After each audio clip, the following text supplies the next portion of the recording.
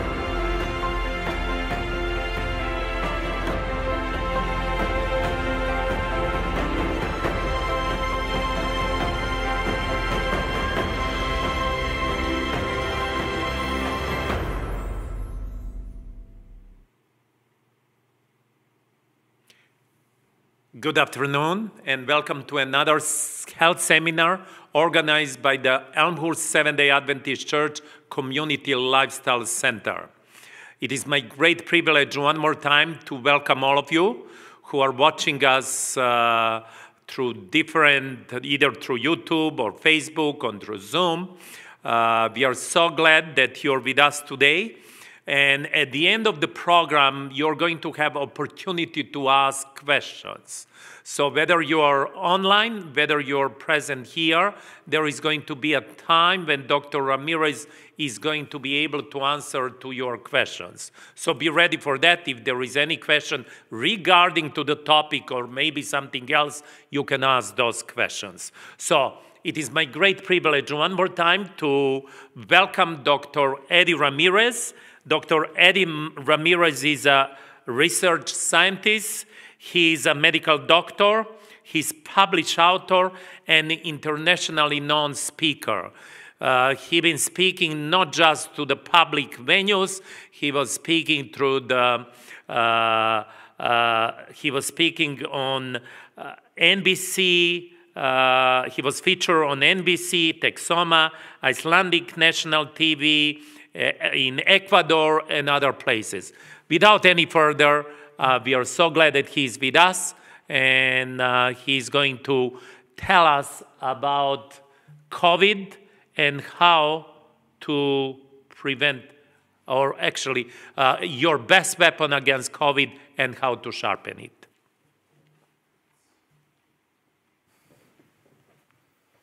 We have the control down there.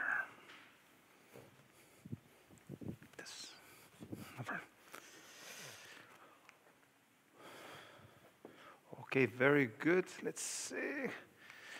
Well, we are continuing with a series. Now it's the first lecture of the afternoon, we're going to be dealing with the practical side of things. You know, yesterday, if you missed it, I recommend you go and look for that video on the origin of COVID. So we understood where it came from and why it came about. We were actually expecting it to happen due to the way that we treat husbandry. And now that we have it, what can we do? Number one, to prevent. Number two, to potentially treat this problem. I'm going to be citing an article that I wrote on COVID, and you can find that article by Googling Francisco Ramirez ResearchGate. Those 3 words will be able to get you to the repository where I have my research. There's a Twitter account, EddieRDMD. There's a YouTube, EddieRamirez.com, and an Instagram also. So, what can we do against COVID? You know, the problem of this coronavirus has to do with the type of virus that it is. So we have what is called DNA viruses, and we have RNA viruses. This one is an RNA virus. And then you can see that the coronaviruses are here. So you have what is called a positive, and you have a negative, and there's some that are double. There's 2 lines of genetic code. So this one is so contagious because it's positive. As soon as it enters the cell, it's able to reproduce quite fast, and that's why it's such a contagious virus. And then when you start analyzing the protein of this virus, you can see here that the RNA code is inside here, and then there is a fat layer around it. That's why soap is one of the best weapons against this.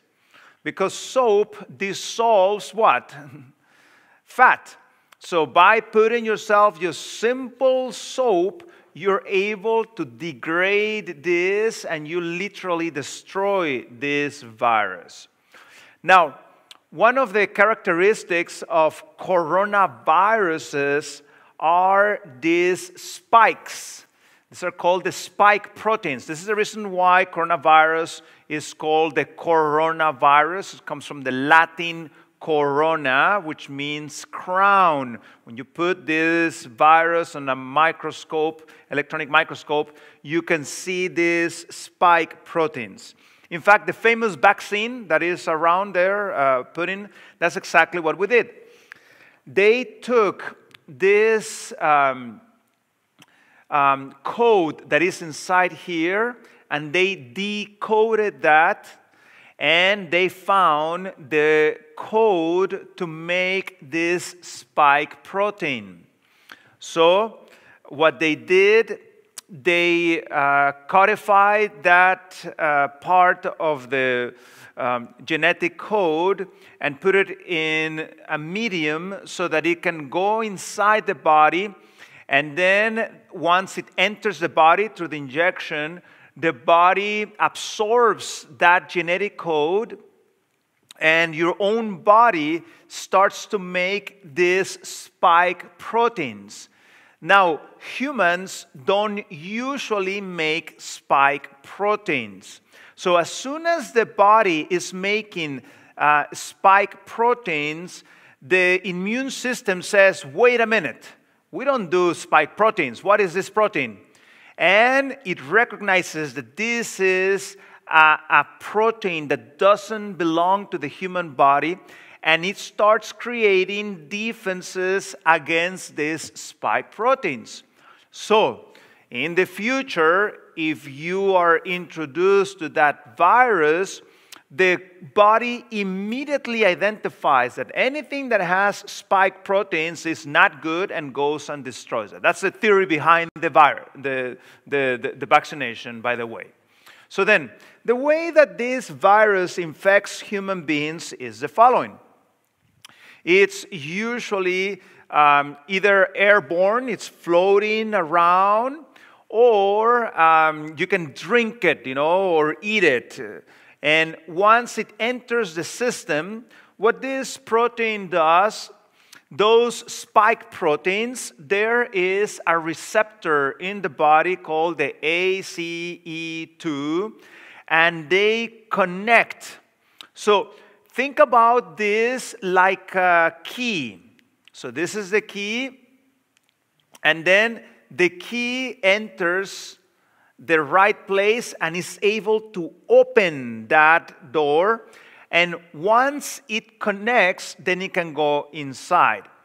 Now, these ACE2 receptors, this very rich in your respiratory tract, and especially your lungs, have a lot of these ACE2 proteins. And that's why, depending on the receptor, is how virus affects. For example, the virus of the common cold happens to affect more on the nose. That's why you start sneezing and the irritation and the mucus in the nose. This virus actually goes a little bit more inside than the common cold. And we were talking about this yesterday. So then, anytime this virus goes into a system, into a body, into an animal, the mechanism on that body that makes the proteins starts making the virus. But by doing that, you actually leave some of your own genetic code on this virus. So that's why we can take that virus, decode it, and we can see where this virus has been. So in that virus, there is codes for different animals, such as bats. There is also codes there for something called the civet cat, and there is also genetic code there for something called the pangolin, which is an ant eater. That's how we know that virus comes from there. So then, once the key, the spike protein, connects to the ACE2 receptor, that's a door that opens, and then the cell starts to absorb the genetic code. And this genetic code goes inside your cell. Once that code goes inside, it hijacks the protein-making mechanism of your cell and starts to run the genetic code of the virus. And what is it doing? Starts to make copies of the virus. So it starts to assemble them, starts to put them together, and then puts back the genetic code back on a new virus, and then your own cells become virus factories. So you start pumping out by the millions and millions this coronavirus, and that's why it's so contagious, because it starts coming up on the fluids of humans, and in that way escapes and goes all over the place. Now, in order to attack this virus, we need to understand a little bit how this virus works. So we have different stages. We have first the before stage. You were not sick at all. And then somehow you got exposed to the virus. So now the virus enters your system. It takes about 5 to 14 days for this virus to enter, the genetic code to enter your cells and start infecting you. Once you get infected, then you're going to have either very mild symptoms, and we're going to learn why some people get very mild symptoms, or some people get very severe type of symptoms.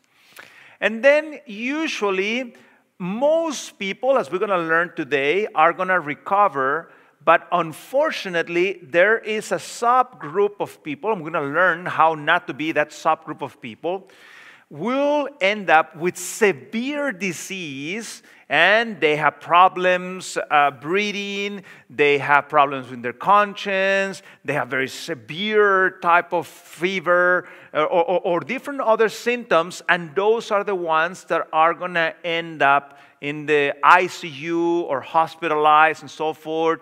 And if they're not able to overcome that, sadly, some of them are going to end up dying. So, as you can see, we said that you have the period of infection, and then statistics show the following. 80% of the people, the immune system will be strong enough to literally destroy the virus, okay? So you're going to get sick, but you're going to get better, okay? The worrisome part is the 20% of the people. 20% of the people will end up with the severe type of disease. And then those people are going to end up on a ventilator, hospitalized, and so forth. And sadly, as we said, some subgroup of them will end up dying because of the coronavirus. So you have what is called the early stage of the disease, and then you have the late stage of the disease. Now, here is something extremely important. Your immune system, that is your best weapon, what we're talking about in the title of this presentation. So, your immune system, you can divide it into two parts. You have what is called the innate immune system. This is the one that you are born with, okay? And this is the immune system that as time goes by, it gets weaker and weaker and weaker, okay? And that's why, it's one of the reasons why elderly people have a harder time with the virus, because their immune system can potentially be weaker and the virus is able to overcome the system. Now, there's a second type of immune system, and that is what is called the adaptive immune system. This is the one, for example, that vaccinations stimulate, you know, so it adapts. This is the one that when you get sick, then your body learns, and then next time you're not going to be sick as severe or not sick at all, because your body has defense against that. And this one actually gets stronger as you age, because you see more and more diseases as you live, and the body becomes stronger. And this is something fascinating. In fact, we have studies that show, for example, that children that are grown in too clean of environments, that's not good for your immune system. Children are supposed to be, you know, in the dirt, playing, challenging the immune system, because that's what makes that immune system stronger. In the second part of the lecture, when we talk about the microbiota, we'll talk a little bit more about that. So, two very important key players here. We have what is called the monocytes, okay, in the innate system, and then we have what is called the natural killers. That's the name of that cell, or NK. Sometimes you find them under that name, and those play a very important role in this adaptive system. Now, one thing that is very important are what is called the interferons. Sometimes you find them under the three words IFN.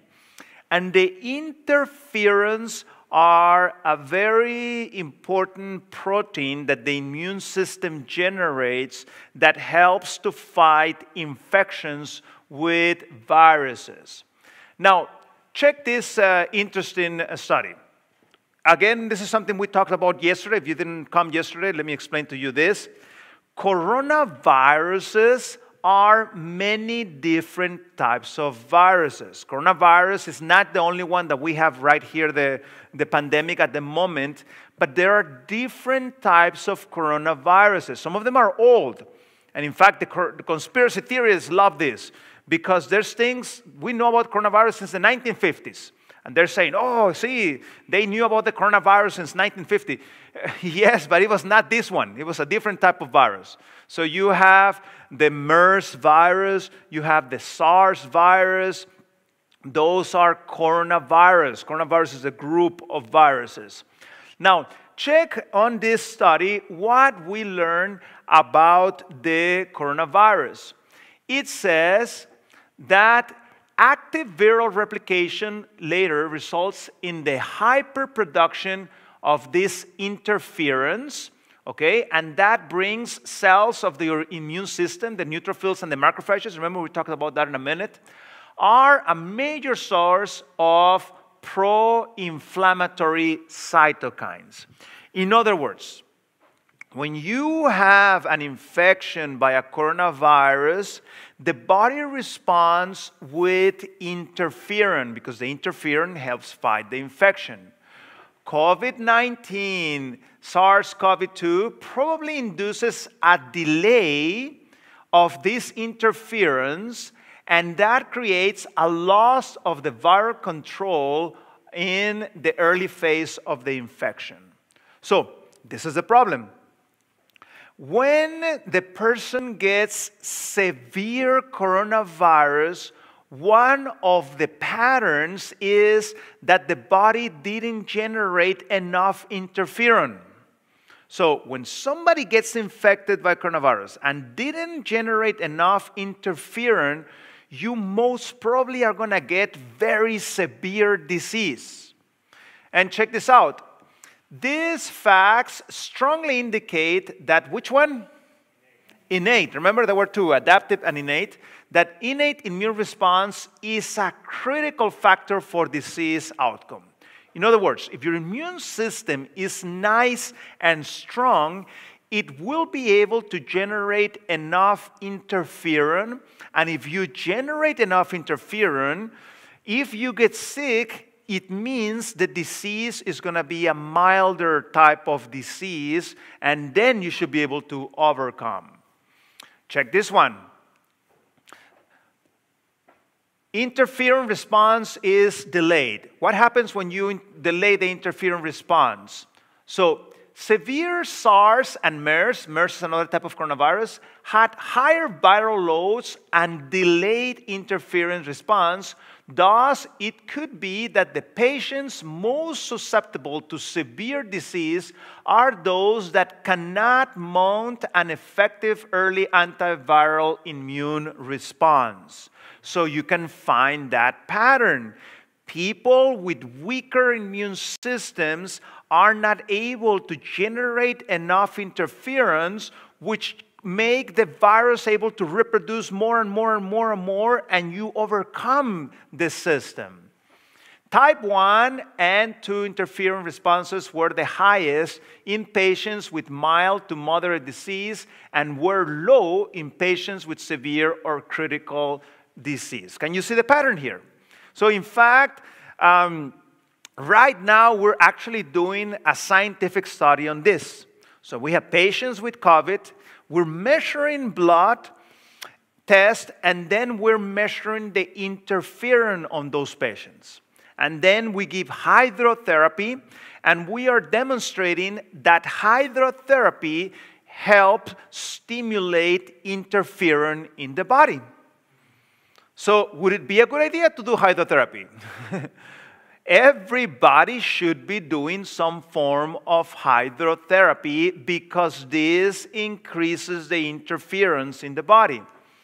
Patients with more severe disease had less type 1 interferon activity in their blood.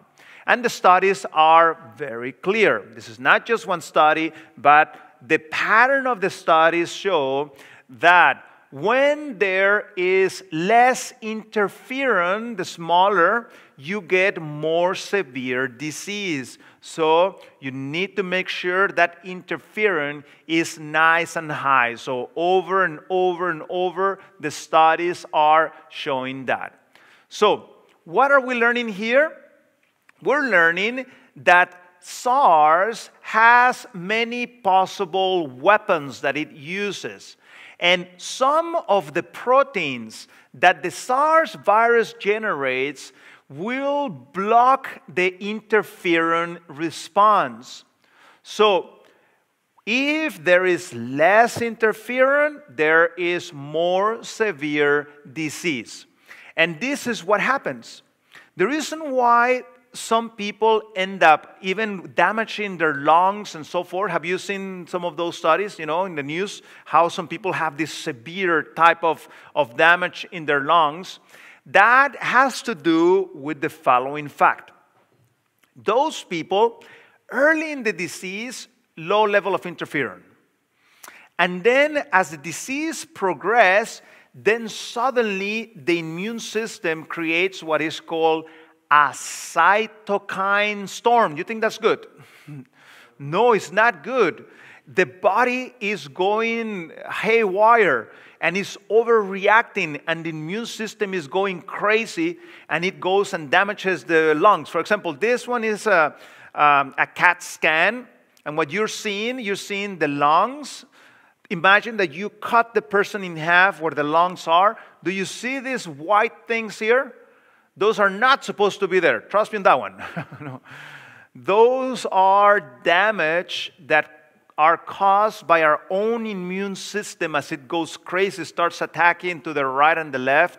Not only lungs can be damaged, the brain can be damaged, the liver can be damaged, the gallbladder can be damaged, and many possible organs can be damaged as a result of that overactive immune system. And that's what actually end up damaging the person, and some of them are going to end up dying. Now, there are some tools that are used at the level of the hospital when somebody has disease, and those things include the remdesivir and the dexamethasone and the plasma from people that had the disease. You are, in theory, bringing some of those antibodies in order to attack that virus. So these are three things that are showing some benefit, but this is something that is done once the disease took place, and you need a doctor to help you with this. Why don't we focus rather into try to change these statistics so that not only 80% can improve, if we're able to help that 85% improve or 90% improve, these would make phenomenal improvement on the number of people that are dying. It would decrease very much. Now, sadly, some of the guidelines for prevention of the coronavirus are good. The social distance and the mask and all these things. Those are good things. But unfortunately, I don't hear promoting these other things that can potentially improve the innate immune system. In my opinion, we should be putting a big emphasis on those things, because those things, at the end of the day, are what are going to move this 80% so that it becomes an 85, a 90, a 95. It will be phenomenal if we could move those statistics like that.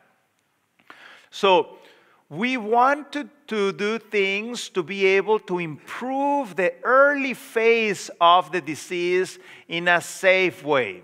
So let's see a few things that we can do about that.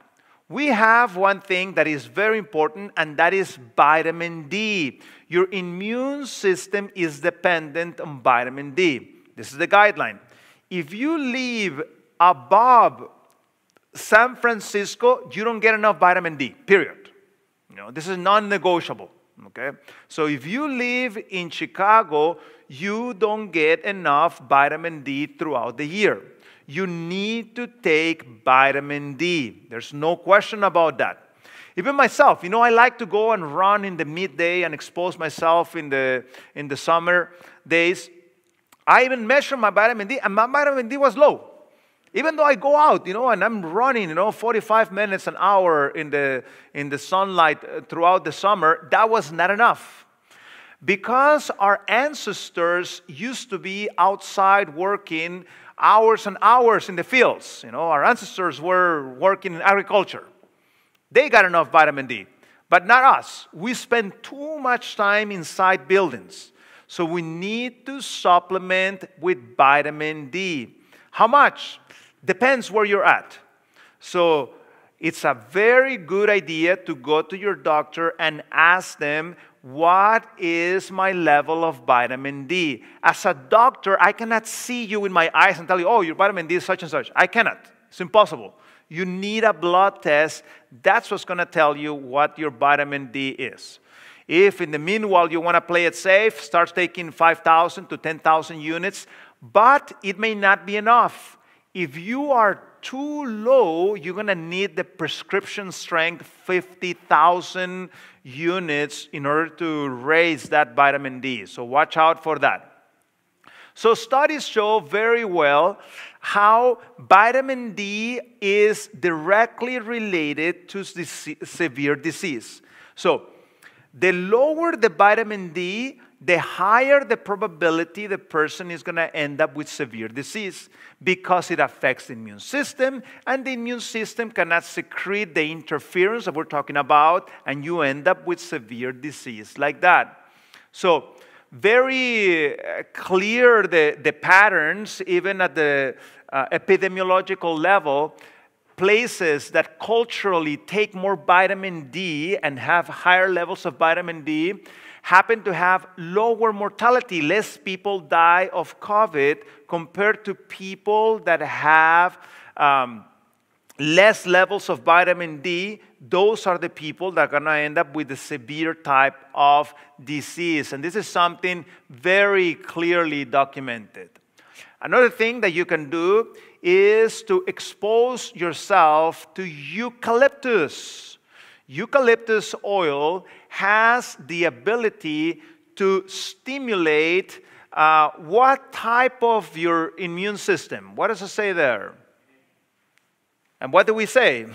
The innate immune system is directly related to your possibility to control the virus in the early stage, or if it's weak, it's going to go severe.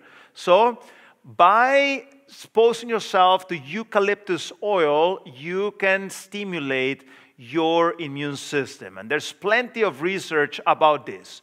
Overall, our data demonstrating that eucalyptus essential oil from Eucalyptus globus is able to implement the innate cell-mediated immune response. So that's exactly what you need. You want to have that innate system nice and strong.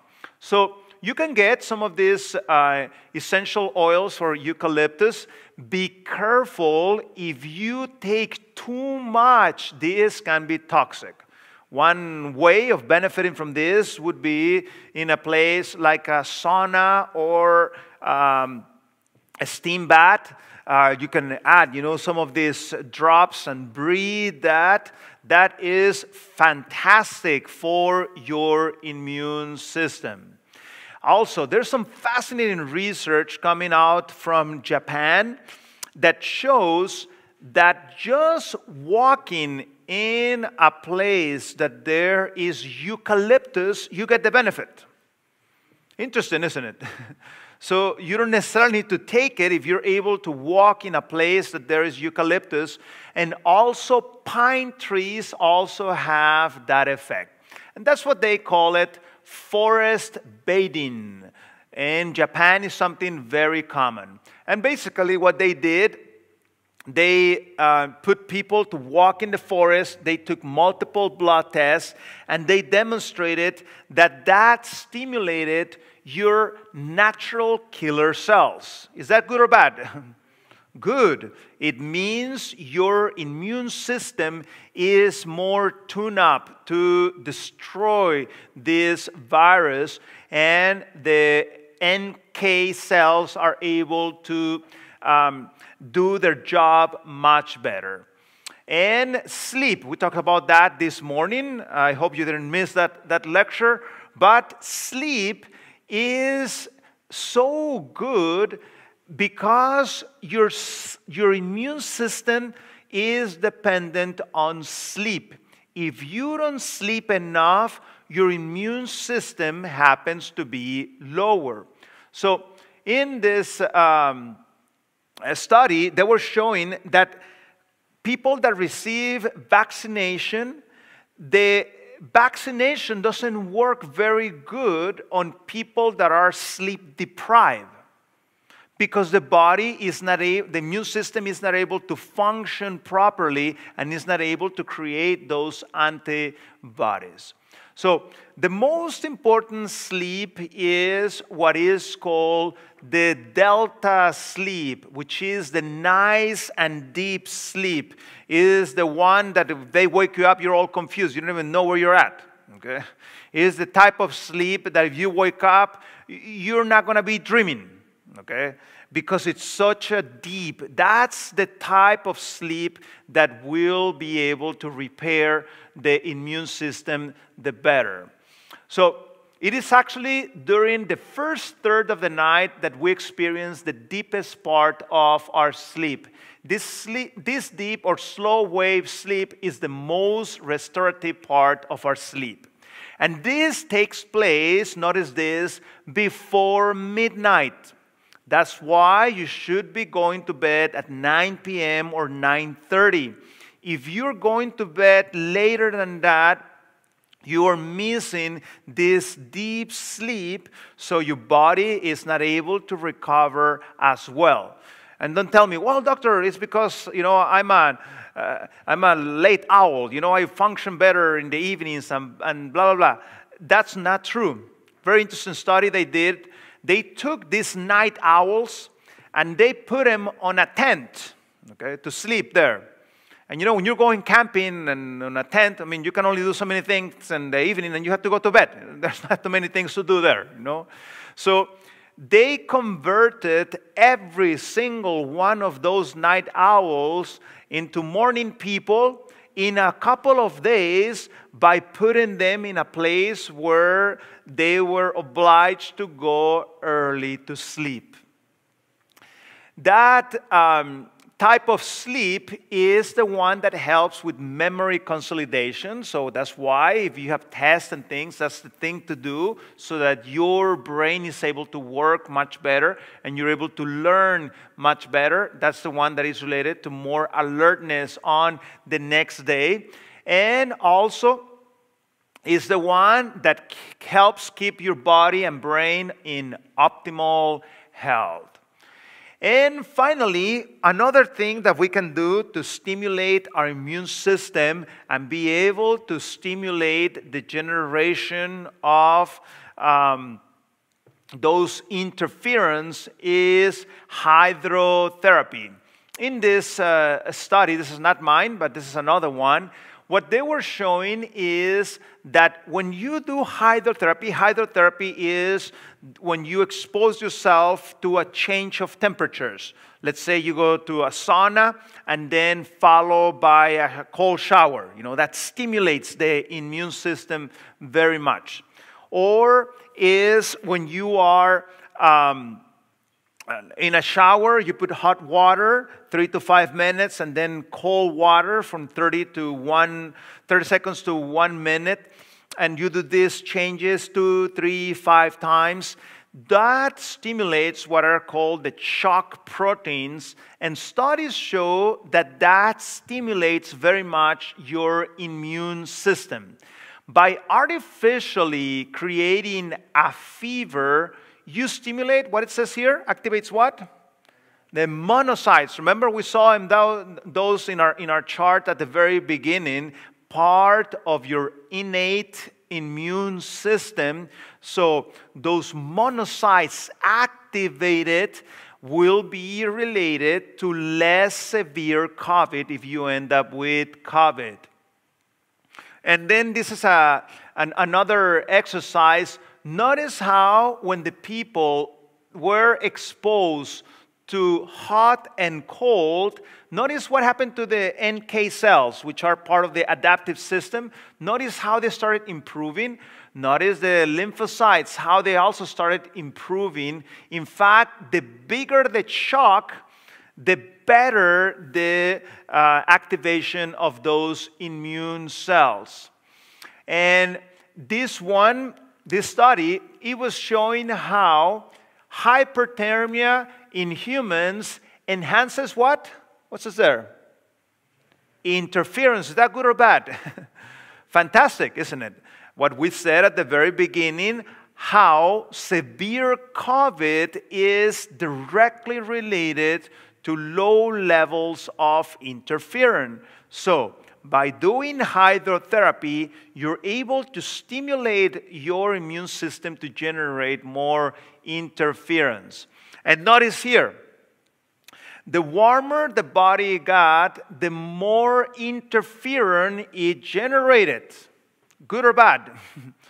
Good. So by doing this exercise, this is something fabulous. And you know, this is something I reported on the article that I published on hydrotherapy, how countries such as Estonia and Finland, sauna for them is part of their culture. Everybody there does sauna every week. And you find that in Finland and Estonia, they had some of the lowest mortality for COVID in all Europe. Okay? So this is my article. You can find it there on the ResearchGate. And what we are documenting here on this article is that hydrotherapy, or also called hydrothermotherapy, is the same thing. The hydrotherapy will tune up your immune system and help you improve your immune system. So if you end up catching the COVID, it's going to be more of a mild disease rather than a severe type. So what we have learned this afternoon, number one, is that vitamin D has an impact on our immunity, and if we can stimulate our immunity, that will be related to decreased mortality of COVID. We also learned that natural substances such as essential oils can help impact our immunity. We also learned that sleep has a major impact on our immunity. And finally, hydrotherapy, the hot and cold, improves our immunity to stimulate our innate immune system that will be related to severe or mild COVID, depending how we treat it. So make sure that you don't do things that are against your immunity. For example, going against your conscience decreases your immunity. That's why whatever you know is correct, you need to do those things, because if you go against those things, your immune system is affected.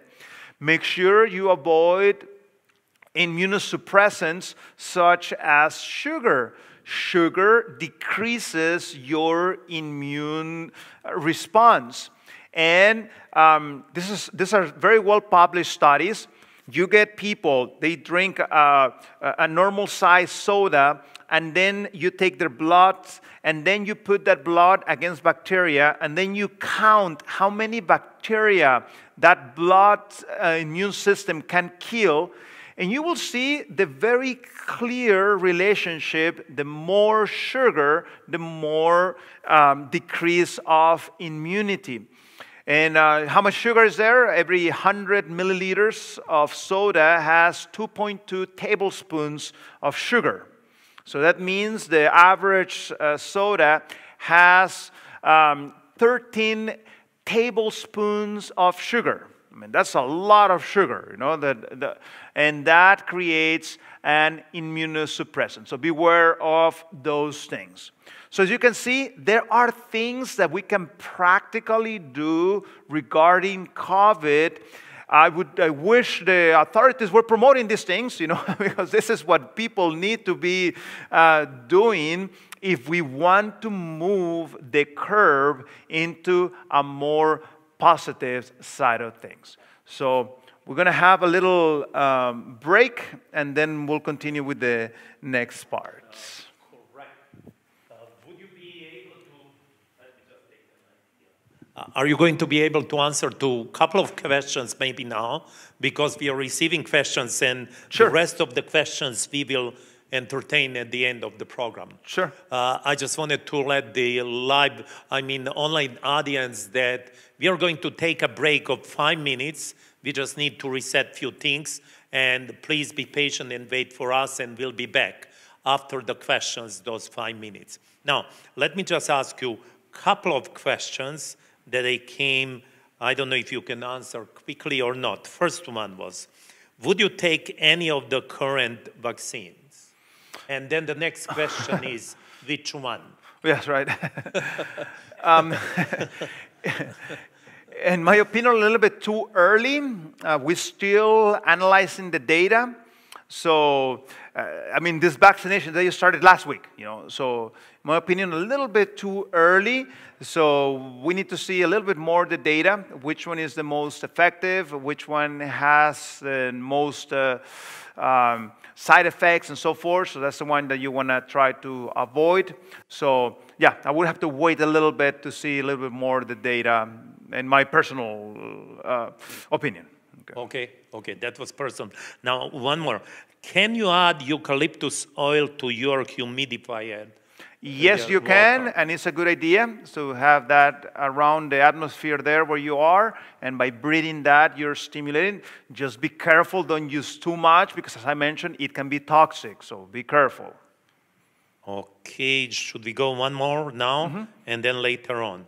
Yes, question. What is the reason why not to exercise between 3 hours before sleep? Because you end up stimulating the body, so your body thinks that it's not time to rest, but rather time to be active. The brain gets active and so forth. So it's not the most ideal thing to do. So in fact, the best time would be before breakfast, if you want to ask the ideal time to have the exercise. And one more, can altitude make COVID-19 infection worse? Altitude. Altitude? Yeah, that's what it says. Well, both attitude and altitude. If the attitude is of fear, be careful. Fear immunosuppresses you. You shouldn't be, all this fearful and so forth. I suggest you go and listen to the lecture I gave later today that is called Heal Your Life by Healing Your Mind. We're talking a little bit about the stress, how to handle that stress more helpfully. That's the attitude part. Now, the altitude, it would depend on how severe the change was. If you live already in high altitude or low altitude, no problem. Your body is adapted. But if you are in the process of changing that from low altitude to high altitude, you are in a little time frame of adaptation, and then you're a little bit more vulnerable for a few days. Okay. And maybe one that is related quickly to this. Can it actually bother this? How can we use the eucalyptus oil if we don't have access to sauna or steam bath? That's right. Yeah, the follow-up is can it be used with food or drink in small amounts, or should it only be inhaled? There is a type that you can actually drink it. So you just put, 1 or 2 of those drops, and you drink that once a day or so. And another way that you can do that, very simple. You put a couple of drops on a pan that is boiling, and then you put a towel over your head, and as you breathe that's phenomenal because it goes all the way inside your lungs. In fact, it makes your skin nice and soft, okay? And then followed by a little cloth with cold water, and then you just rinse your whole face like that. That's the way. Thank you. Thank you very much. We are going to have a break now, 5 minutes, and we'll be back. Those of you who are watching us online, stay tuned. We'll be back in 5 minutes. Thank you.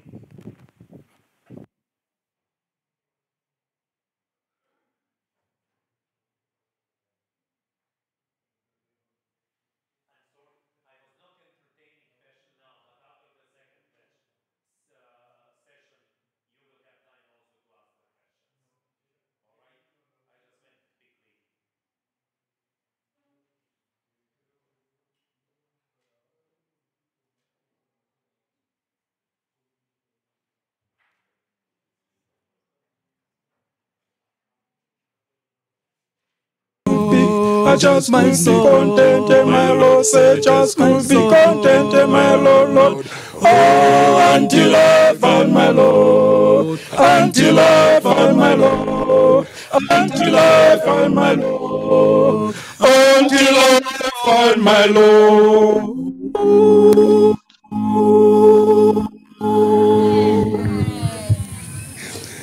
No, if it is after 16 years, sometimes that's the problem. All right. I just want to say to you, there is another group that is supposed to come and sing. They did not give me the name. It's ready. Come here to the front. Come to the front. Come to the front. Come to the front. Brother who is going to be using an instrument here. I don't know where is the brother. Where is the brother with the instrument? Where?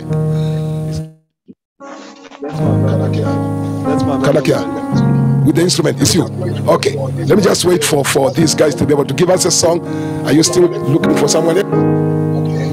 Okay, you are ready. Okay, all right.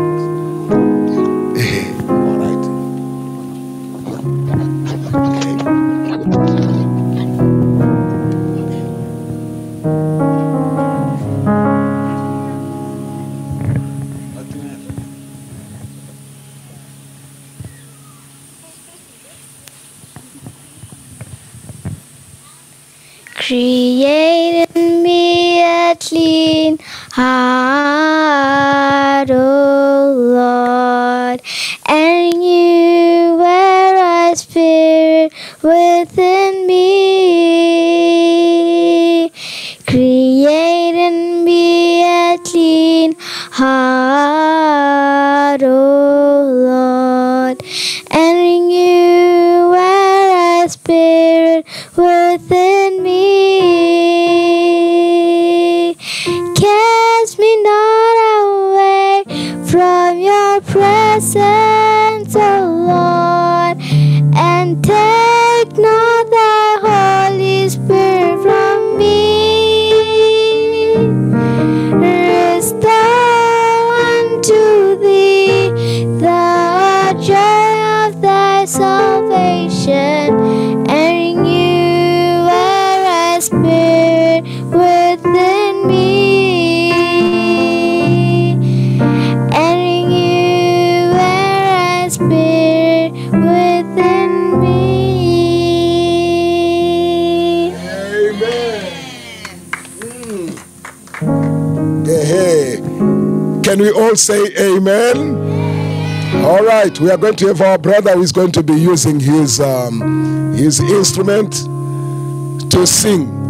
And then after that, we are going to sing a song that I'm going to ask you to sing it in Setswana, in Shona, that's hymn number 35. But hymn number 35, you are going to allow me to sing it the way I want to sing it. Everyone is allowed to sing it the way he wants, but we are going to sing together. All right? Where is my brother? My brother? Here you are.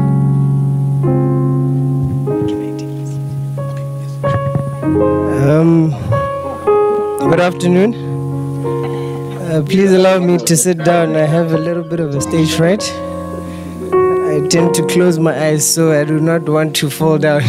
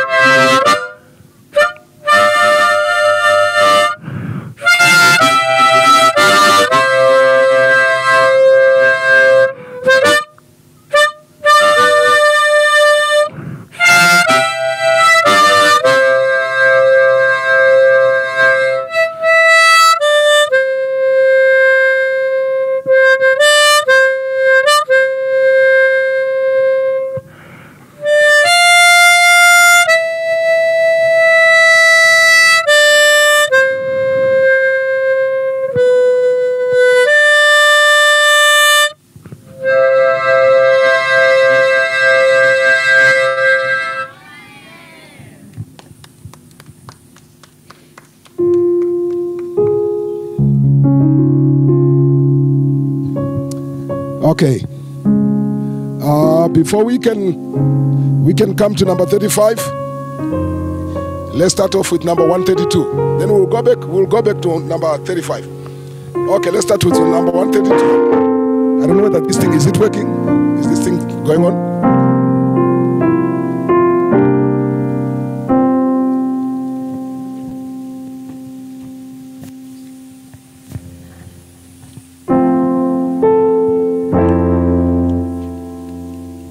I normally want to sing the songs slowly, but I'd want us to clearly hear the words of the songs. Jesu kinemu korong. 2. Jesu kinemu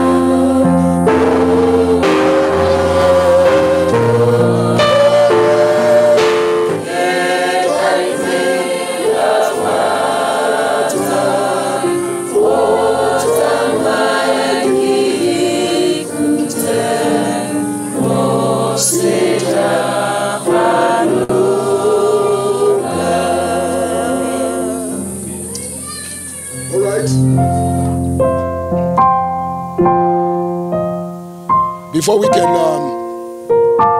go very far away with our program, I've just been asked to say some of the testimonies of what the Lord has done. And I hope you can still be able to bear with me. Are you not tired now? Okay. Let me just tell you this. This is what happened. In the morning, I think I told you about the fact that to stay in Romania, when you are not employed and you are just talking to God to solve all the problems, for the normal people it is strange. For me, it is part of life. There is something that I've discovered about what God says about His work that has to be done. I've just made a decision to say that I'm just going to do God's work no matter what happens. And I do not tell the people my problem until the problem is solved. Being a missionary, you know, there's something that I never wanted to become. I've never wanted to become a full-time missionary. That sounds funny. I'm a teacher. I wanted to do part-time missionary work, part-time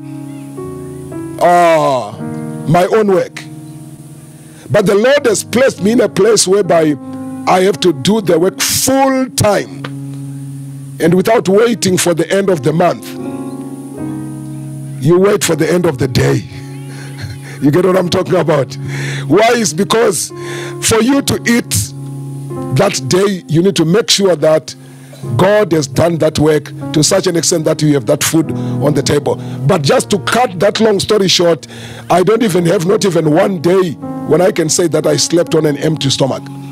That has never happened. My children are going to school. They need school fees. They need everything, to be putting on their attire, different attires for the winter and also for the summer. But the Lord has been taking care of us. I just left you in the morning just talking about the fact that we received the house that we finally did not receive. You remember what I told you? You were still here, right? And then I decided, I am going to be able to continue doing God's work. But then one of these days, that was now 2007. 2007, I'm still running Bible teaching in this medical missionary school. Hegelia, very beautiful, good people who are there. And I'm still paying rent every month, but without a salary. Not even knowing where I'm going to get the following salary from. But I was still paying rent. I don't remember them coming to me to say, you know what, you are now overdue. Overdue, is that all right? Okay. There we don't speak English. We speak Romanian. Okay. So, all the time the Lord will just be able to work out His miracle. Now, this one is whereby in 2007 I was called by a certain friend who said, look here, there is a prophet who has risen among us. Okay. Where is this prophet? It's a lady. She stays outside the city. Dressing, she dresses very well. The food, vegetarian if not vegan. All the things that you could talk about. What you would say, oh, look here, this one is a good Christian. She was. And then they said, okay, please, can you come? She has prophesied, and some of her prophecies have already come true. Can you please come and see her? I said, okay. That's 2007. I went to the place. It was about 4 kilometers, just going straight from the main road, going straight into the forest, in the place where she stays. I got to the place. It poured down rain. We went there, we were soaked just like chickens when we got to the place. Very, very soaked. And when we got to the place, this lady, we are talking, oh, by the way, I forgot to tell you that was an Adventist lady. Okay, so it's not like any other person. I'm talking about an Adventist lady. So we got to the place. When we got to the place, this lady says, okay, do you want food? We said, no, we don't want food. We first of all want to know who you are and what you are doing and everything. And then she started prophesying about me. That's a problem. If you go looking for them, they prophesy you. And so they said, you know what? I was talking to God about you. And then what is it that happened? It says, God told me, go back to Africa. Because if you don't go back to Africa now, you are going to be like Naomi, who is going to be coming from that other land where she went, and you will be having nothing. I said, but God told me to come here to Romania. Now, how come He has not yet told me? Anyway, if God has told you that, let Him also come and tell me the same thing. And then that's okay. Then she went on to speak, and she said, look here, in this month, I mean, in this year, 2007, there is going to be, the Sunday law is going to be given. And then 2010, that is going to be the close of probation. 2014, Jesus Christ is going to come back. So I said, remember, that was, now you know it was not true. But don't forget, that was 2007. And so I said, but my sister, the Bible says that no one knows the day or the hour. You remember the kids? Hello, hello. You remember that? Right? The kids know what I'm talking about. That they know that no one knows the day or the hour. So I also, like the little children, I asked, but you know, the Bible says that no one knows the day or the hour. And then the Lord said, yeah, no one knows the day or the hour, but you can be able to know the year. Because I started thinking, okay, yeah, the Bible does not say no one knows the year. It says no one knows the day or the hour. Okay, so after speaking sometimes, so I said, okay, fine. Now, so what is it? So she said, look here, where I am here. Do you see this chair where I'm sitting? I said, yes. Says, here comes, there is a man who comes here. And he sits right here. I cannot see his face. And he dictates to me everything that I have got to be writing about these final events. And this is where I got the information from. Now, what do I say? You are lying? I can't say that. Because she's showing me the chair. I mean, what do I say? It's the truth. But my heart does not believe that. So I said, okay, my sister. So what we are going to do is that I'm going to pray for you. And he says, be quick, make a decision and go back to Africa. In the same time, I received a call from Botswana telling me, Ngirish, what are you still doing? Are you still in the Adventist church? Go out of that church because that church is going to burn. At the same time, within the very same time, another church is calling me. He's saying, hey, what are you doing in the Adventist church? May you move out of that Adventist church. Come to our church. Within the same time comes somebody who phones from America who says, hey, you know what? I've heard about you in Spain. I've heard about you in America. I've heard about you in Romania. Hey, please, I want to come and see you. Do you understand what I'm talking about? All these corners were targeted exactly on me. I prayed, I fasted, I prayed. And then the Lord started revealing the things very interesting, in a very interesting way. The way he was revealing was not like I was in a vision. No, not even in a dream. No. He just had to show the things straight from the Bible and the spirit of prophecy. The brother who called me to go and see that sister, he just called me and said, okay, Godfrey, can you come and let's hear, what does the Lord say about this? I said, unfortunately, this lady is not a prophet. And so he said, what shall we do? I said, let's go back to her. And he said, no, let's call her to come. I said, okay, fine. So she came. And then when she came, she said that she was very happy.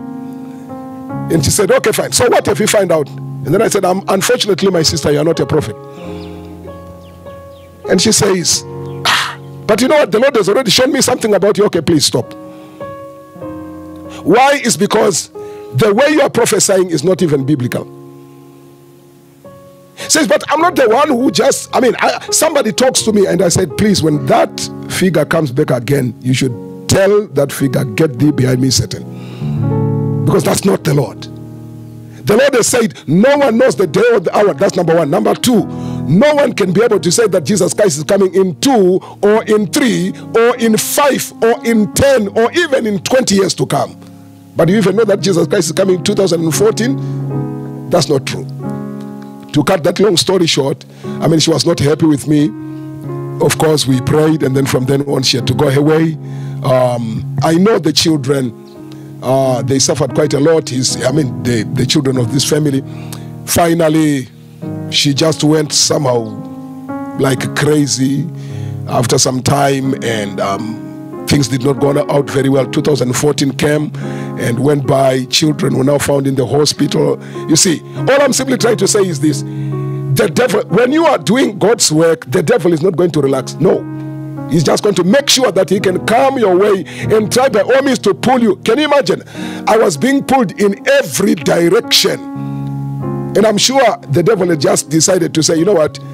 This guy, if he does not fall on this side, he will fall on this side. If he does not fall on this side, then on that other side, he's going to be able to fall. And praise be to God, the Lord has still continued to be keeping us alive with the whole family. I would understand. There are those sisters who are there who are supposed to come and sing. You are the one, right? Right. Please, can you come and sing?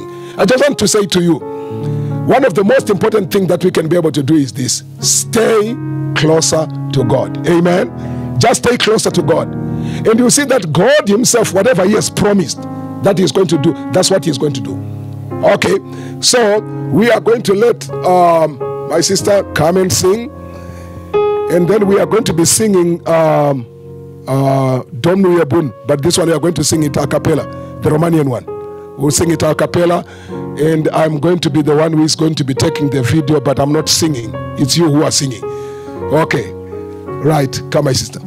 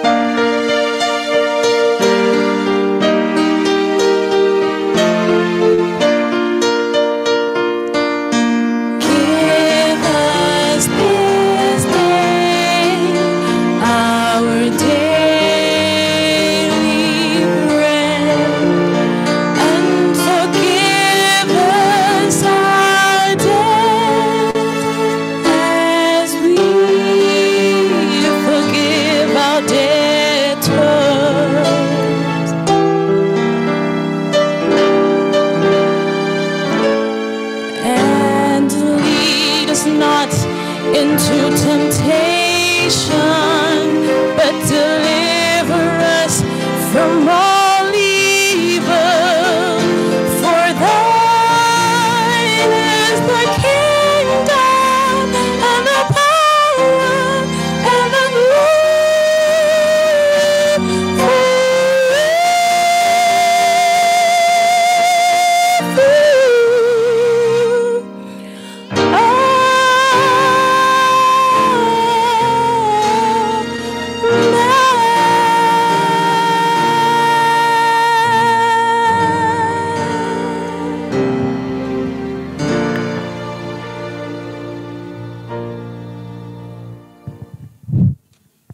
Amen, amen, amen. Yes, my sister, just come. Just come, just come, just come. Okay. So, Domnul e bun. Can you see this? Domnul e bun. Hey, please, don't embarrass me when you are singing Romanian. Sing very well. Okay, we are putting it closer.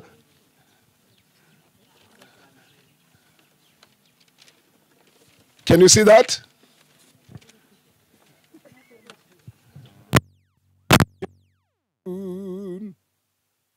Okay, let's just try it as the sister is preparing herself. Let's go to Domnul e bun.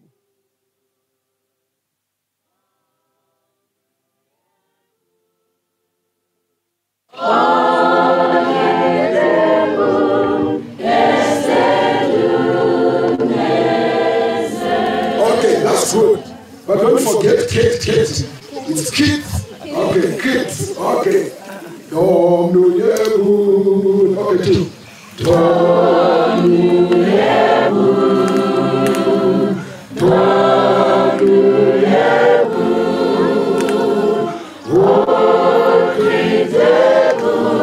Yes,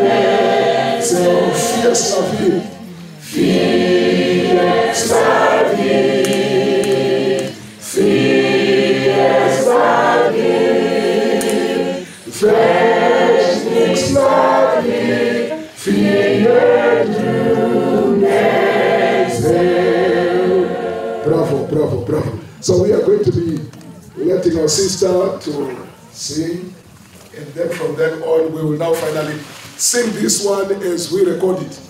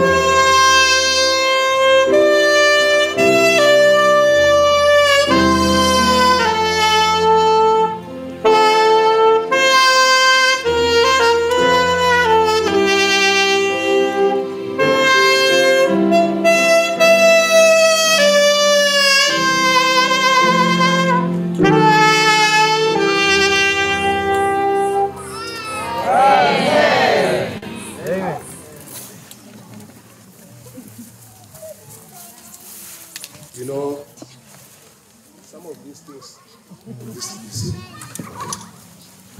some of these things is just to see.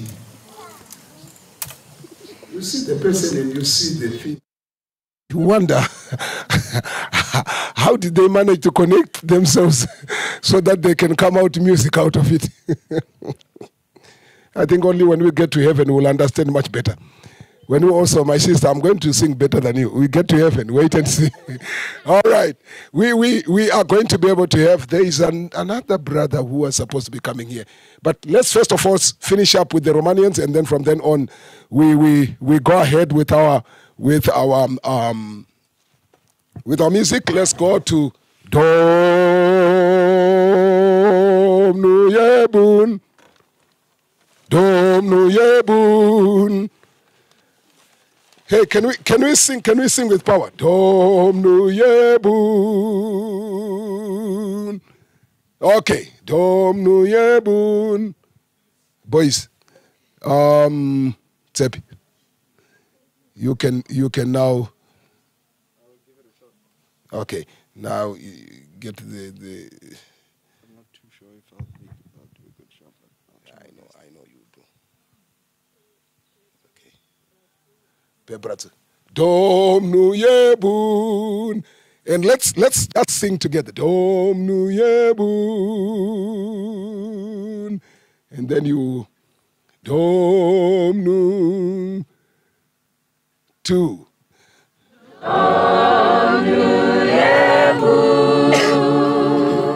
Domnul e bun. Oricât de bun este Dumnezeu. Pe brațul său, pe brațul său, mă poartă veci bunul Dumnezeu. Cât mai trăiesc, cât mai trăiesc, tot ce-mi doresc este Dumnezeu. Fie slăvit, fie slăvit, veșnic slăvit, fie Dumnezeu.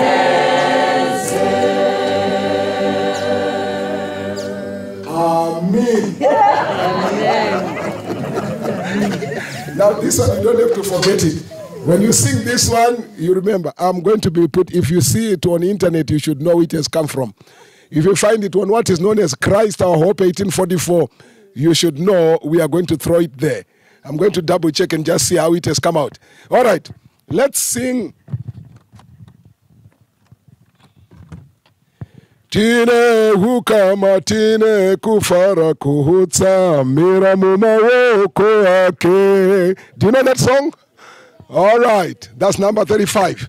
So I just wanted to, I've told you we are just going to sing this one a cappella, and I want us to, please, let's just sing. My brother, don't forget this one also. All right. Now this one, I can be inside here. This is not Romanian. Okay. Are you there, number 35? Just open number 35. And we are going to sing together exactly as it is there. Where did I put my hymn now? I can't see it now. Oh, is this mine? It's yours. I don't know where I put mine. Check that one in. It's here. Look at this. Okay. Number 35. Abutalano. But please sing it in Setswana succinctly. And then I'm going to sing it also in a very good way also as we sing together. Okay.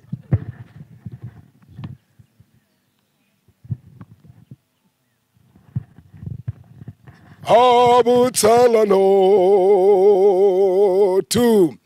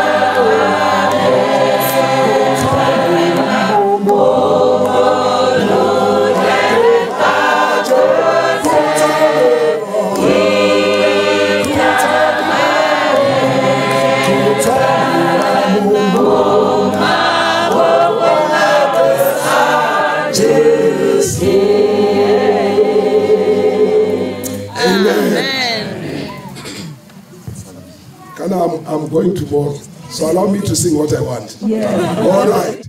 Okay, we are going to go number 181. 181. Number 181.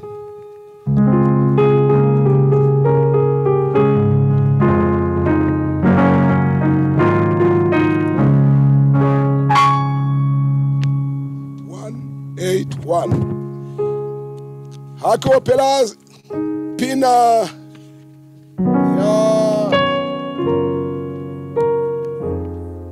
what do you say 100? Lekolo shi ma Lekolo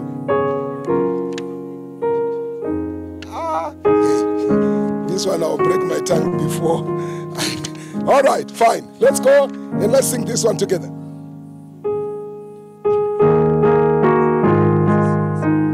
Okay, very good.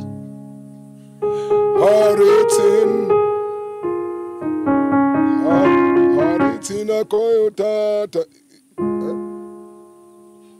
No, yes. Yeah, no, that's it. Okay, let's go. Ready, 2. Haritina koyota maitibu kotamuso umeikan mabanyane hume mapakela tata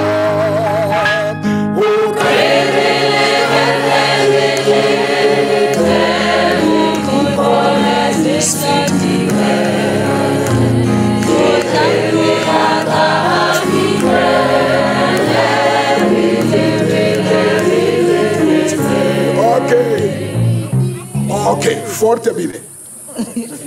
All right. Look here. Who are singing alto? Who are singing alto? Okay. Allow me just to ask you to do this. I hope we don't have musical teachers here. When we come to this one, when we come straight to the refrain, I just want to hear Re-li-ti-le. And all of us, we sing the normal way. Okay, alto is, I just want to hear. Re-li-ti-le, re-li-la-na, re-li-ti-le. Okay? Okay, now we are starting again. Number one, and then we go to the chorus. Okay. Haritin two. Haritin akoyo. Mighty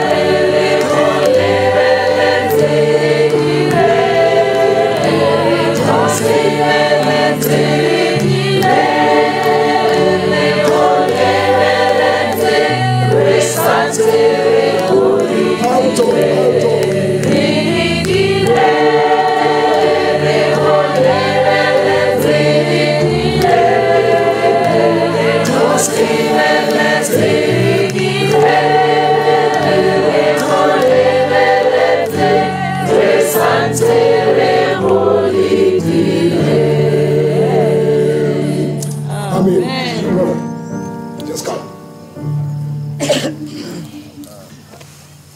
We are going to have a song from my brother from South Africa.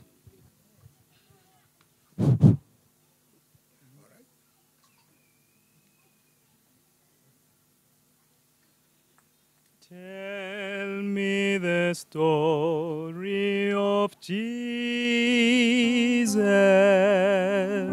Write on my heart every word.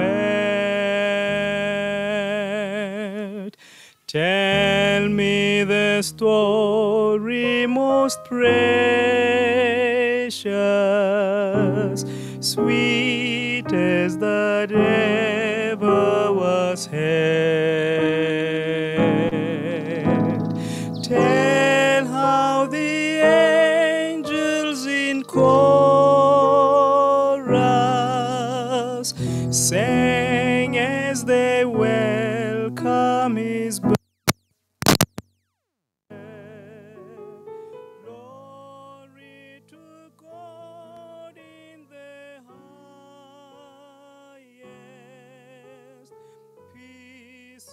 good tidings to earth. Tell me the story of Jesus.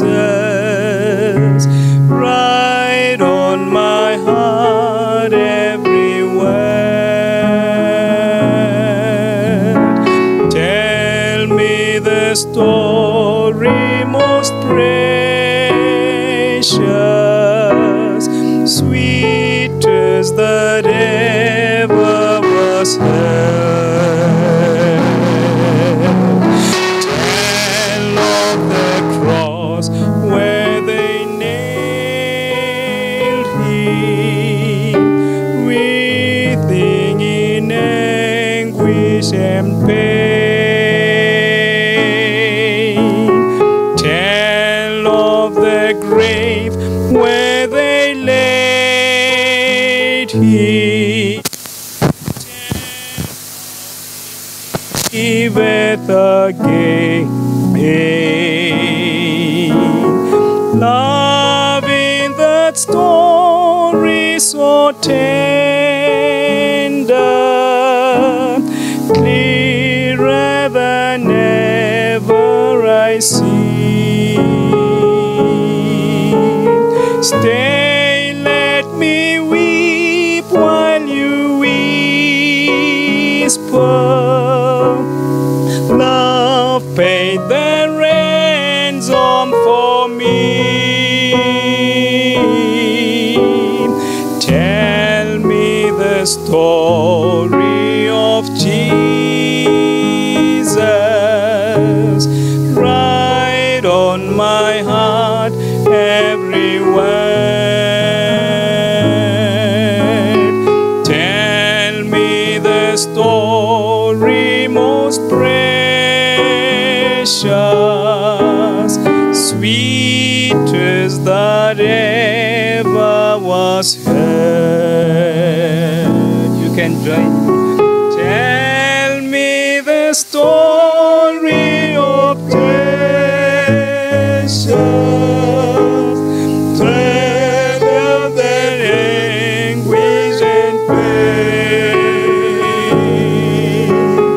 Tell of the grave when they laid him. Tell how he liveth again. Tell me the story of Jesus. Write on my heart everywhere.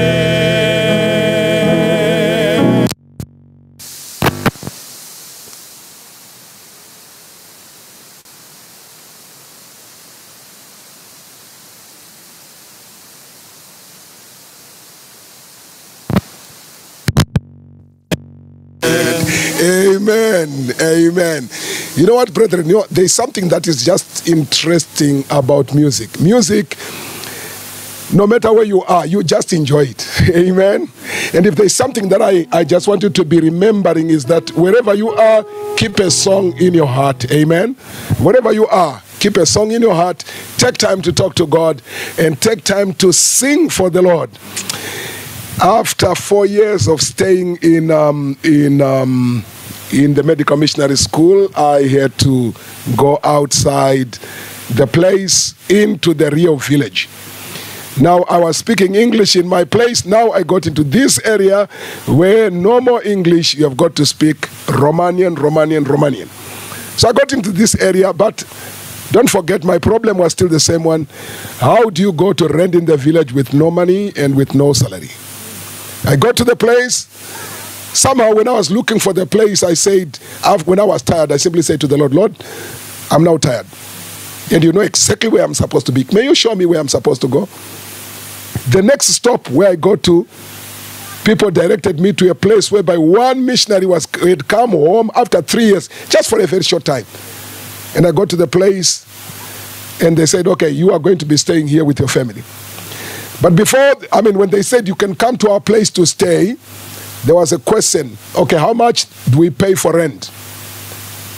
And they said, no money for rent. So for how long are we going to stay there? Then they said, until Jesus Christ comes. I mean, here is now me with my whole tribe, you know, because it was no longer, it was me, my wife, my 2 children, plus another one that came, I think, plus another one again. I think we're now a team of about, 4 plus 1 plus 1. That's 6, right? Okay. Right. We got to this place, and now we are in this area, and there are 2 old people who are there. The one who was now the grandfather for my children, and the other one was now the grandmother for my children. Something interesting is that these old elderly people were now coming to our house, which was in their yard. And so they would come there, they would pick up my little children, they're very small, and they would put them right here on their shoulders, and they'll begin to run around the house together with them, just running around. And the kids would be laughing. They'll be saying, grandpa, grandpa, grandpa in Romanian. They say, Buniku, Buniku, Buniku, Buniku, Bunika, Buni, Buniku. You see, it's just like saying, okay, grandmother, grandfather, grandmother, grandfather. So they were busy running around. And before he could put down the one, another child was saying, now, I also want to come there. So they were just like that. And then this, the third boy was simply saying, hey, I am going to Africa with Buniku, and we are going to be riding a motorbike. You see, so they were that. So the Lord gave us, including the parents for the children, not to miss that part of great parents. I'm saying this to you so that you may understand that, you know, when God does these things, he does these things until the end. And so during that time, now the problem was this: Lord, we have stayed in this place 2 years, 3 months. We need to move. Somebody picked us up, and we stayed in his place. And meanwhile, when we were speaking this time, we simply went to the Lord and simply said, Lord, please help us, Lord, to go out. Just help us, Lord, to find our own place. In fact, our prayer was this: Lord, are you telling us that 5 minutes?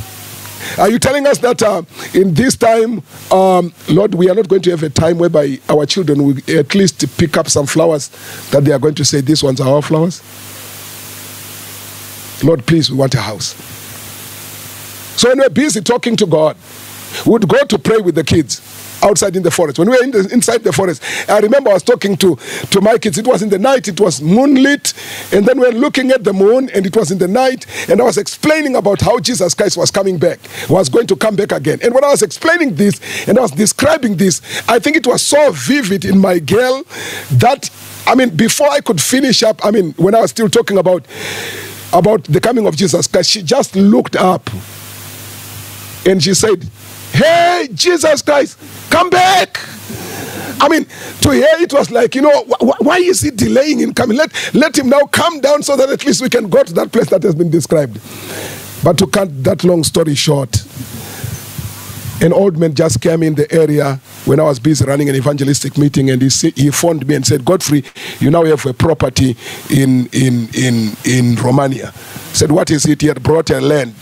He had just bought a land about 1,100 square meters in that place. So he said, okay, fine, this is the area. They finished up with another man. So I said, okay, fine, thank you very much. So I'm saying, Lord, are you telling me that I'm going to be in Romania for a longer time? And of course, as usual, the Lord does not quickly answer. And so I simply had to leave this, and I just went about, and I went for the working out of the material that was needed, and also all the things that were needed by the government. I did all that. What was left was that I did not have any money in my pocket, and I had never built before. And I did not even know how much it would cost to build a house. Praise the Lord that I did not know. Because if I knew what it was, I wasn't even going to do anything. So I just brought a friend. He just had to go and put some, whitewash, just to be able to put the lines for where the house was supposed to be built. And then from then on, I did not even tell the church that I was building a house, because the next question was going to be, okay, you are building the house. How much money do you have? And then I'll say, I don't have money. Then that does not make sense. So I simply said, I'm not going to tell anyone. I'm going to keep quiet. I simply said, boys, we don't have money, but we have muscles, so we are digging. So he started just digging the foundation. We have never built before. Started digging the foundation. We are digging. And so their friends would come, they would help digging, and they would go when they were tired, and we would continue digging. And one of the friends just came with an excavator, and then he came to dig the bench, and then from then on he went away after about 3 days. And then we continued digging. Some friend just came and he said, you Godfrey, what are you doing? I said, I'm building a house. This guy was a manager for a company. He came with a wheelbarrow, and he was busy shouting, hey, we are building house for Godfrey. And he was just busy running around. I mean, just doing. I said, this is very funny. After some few days, one of the old men who bought the area, he just asked, Godfrey, what are you doing? I said, I'm building a house. He said, do you have a constructor? I said, no. He said, Godfrey, I'm trying to make some sheikhs from Africa. What are you trying to do? I said, I'm just building a house. So what he did is that he said, okay, fine. I woke up one day just with about 7 people right there at the place with a truck. We were saying, we have been sent to come and help in the building. Okay, who sent you? I did not even ask. So I simply asked the question, hey, okay, when they came, I showed them where to sleep, where they could be able to get their food, and then from then on, we said, okay, fine, we are going to continue to constructing the house. And the next thing is that what happened is that they came, that guy who had actually put the lines for the house, he said, I'm remaining with about 700 bricks that have remained where I was building. So please, can I, do you want them? I said, what are you talking about? So I just went and picked up the truck. I went and picked up those 700 bricks. I put them there. They said, okay, fine. They said, okay. I simply said, okay, fine. Now we are going to be able to start building. Another one simply said, we have got some bricks for the foundation. We picked those bricks. We put them there. And now the work started. Some people just started phoning. We heard you are building. So they would send. So would give the first and the second tithe, and then would buy the material. Now the builders were there. Just to cut the long story short, it took about 8 months with no money. I did not even know who told these people that I was building, because I never told anyone, except for these 2 men. I never told anyone. And these people were phoning from all directions. In 8 months, the house was there. Just to tell you the truth, today as I'm speaking, I'm actually coming from my own house, which I do not owe anyone. The Lord has done that, and now there are even some people who have now decided to at least sponsor the work that I'm just doing. I'm simply saying that God himself is able to do and work out some miracles. My brothers and my sisters, I hope I did not, disturb you by my testimonies. I don't normally tell the people my testimonies. But here I can tell, because after I've spoken to you, I'm gone. You'll never see me again. So whatever you are going to be saying, you will say it when I'm not going to be there. But all I would want you to do is this: just be encouraged that God is still God. He has never changed. Shall we kneel down for prayer? Our Father and our God, we humble ourselves before you. And thank you, our Father, for allowing us to come and gather together in this fashion. We are so thankful, Lord, because your love that you have shown towards us is the love that only you, God, can be able to give. Be with us, Lord, as we are now retiring to our different places of stay. We are asking in a special way, Lord, that all the testimonies that we have been talking about, the music that the people have been listening to, and the joy that we have been having, and the peace that we had together, Lord, may this remain stored in our hearts.